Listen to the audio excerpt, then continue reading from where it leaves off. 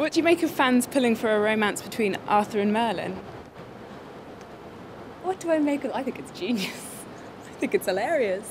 I think they've seeded enough bro romance into the first 3 seasons for them to, how can people not be questioning it? I'm not sure Bradley and Colin feel the same way, but there